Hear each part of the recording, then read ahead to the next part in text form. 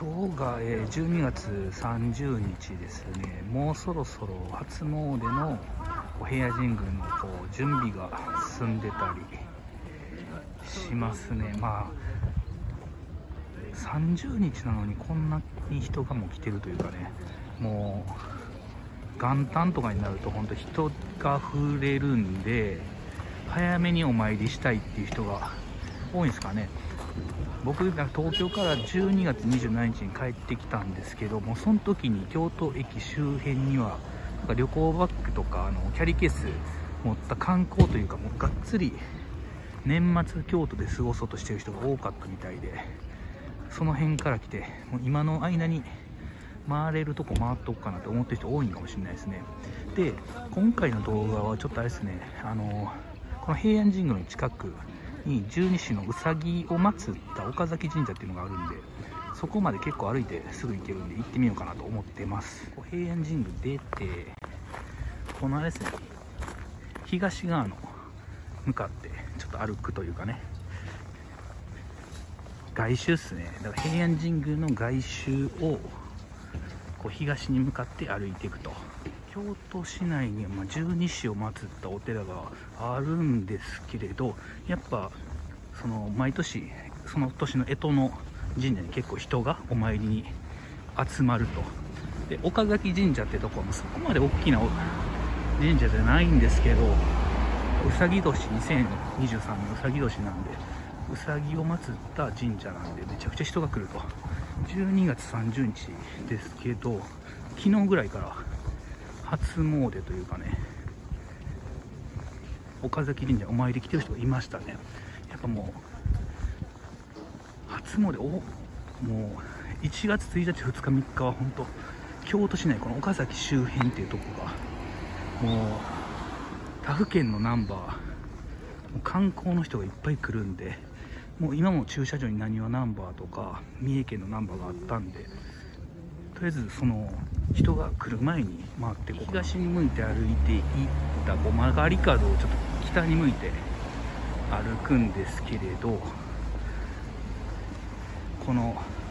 大安の漬物屋の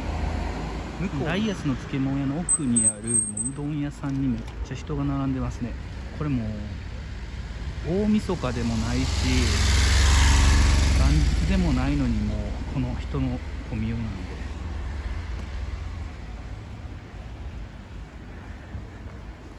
で、これを北に向いて上がると。岡崎周辺、ご飯食べる場所が限られてるというか、ここからちょっと行った小宝ってところも多分すごい並ぶかなと。正月営業してるかどうかわかんないですけど、いつも列ができてると。これも平安神宮の外周ですね。東に突き当たって北に行くと。丸太町通りまでちょっと歩いて上がってみます。小宝年末年始やってないかもしれないですね。北に歩いて、丸太町通りまで出ますよと。ここ右に曲がって、右というかね、東の方に向いて行けば岡崎神社にも行くんですけど、横断歩道の方をちょっと渡っていきましょうか。こういう感じでちょっと幼稚園みたいなのがあって、でここの丸太町通り、岡崎通りを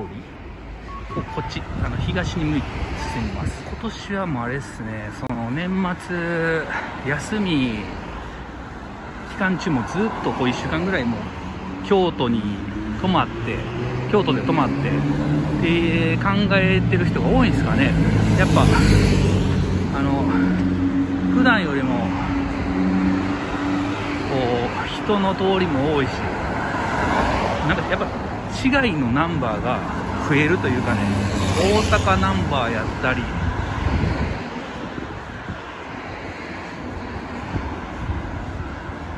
本当平安神宮周辺ってもう駐車場探すのも大変なんで、なんかもうちょっと離れたとこで車止めてお参りしたりとかしないと、近くまで行って車止めようと思ってもね止めれないんで、結構うまくやんないと大変なことになるから。平安神宮の正面から歩いて8分ぐらいですかね、まあ、10分ぐらいで岡崎神社まで行けるんで、もうそろそろですね。はい、まだあれなんですね。だからお正月とかじゃないけど、もうすでにお参りに来てる人がいたりとかしてて、うさぎ年の絵馬もらって帰っていく人がいましたけど、やっぱもうお正月なんて本当この十二支祀ったお寺って本当人がもう参拝客が溢れちゃうんで、だからもう12月30日ですけども、早めにお参りに来てる人が多いですね。でここが岡崎神社ですね。よいしょ。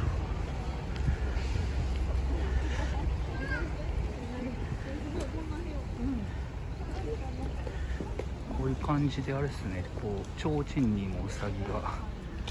の絵があったり、あちこちうさぎのモチーフがあるんで、い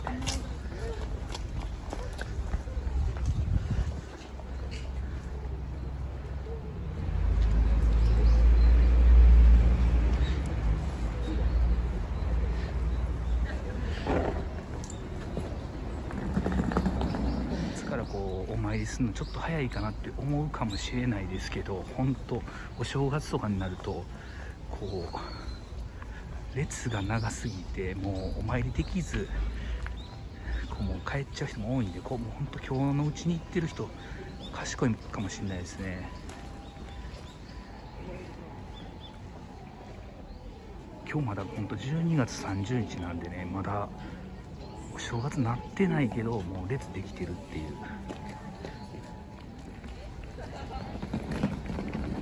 さっきバス停にもいましたけど、やっぱあれですね、うさぎの絵馬の買ってる人結構多いですね。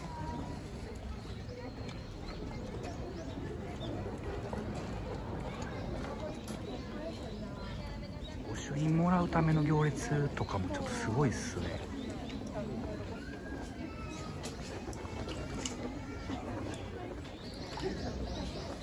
普段お酌で水かけたりできるんですけれども、そのお酌ごと今ないですね。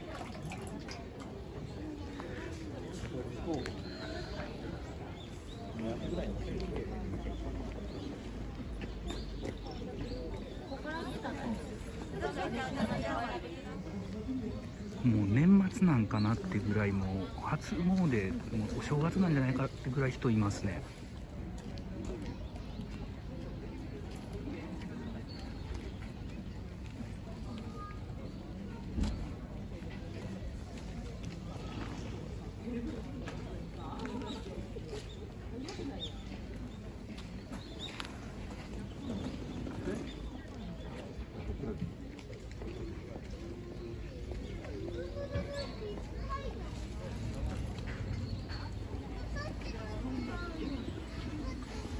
撮ってない。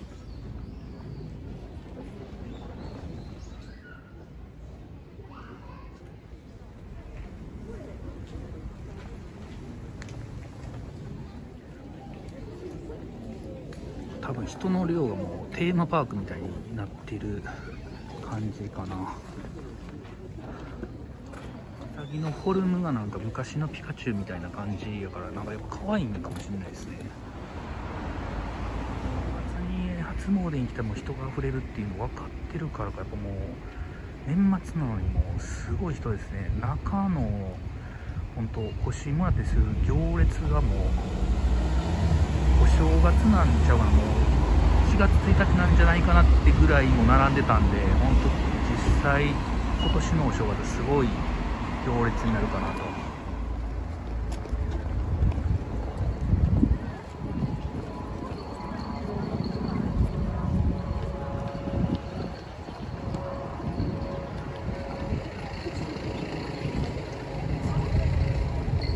年末に初詣を済ましとくっていうのはやっぱ他の県から来てる人とかじゃなくて、やっぱ京都市内の人かなと。毎年やっぱこうあっちからこっちから人が来るんで、正月当日に初詣行くとやっぱその行列でお参りできないってことを分かっている人じゃないとこんな早くお参りに来ないと思うので、先に来てるのかもしれないね、京都の人は。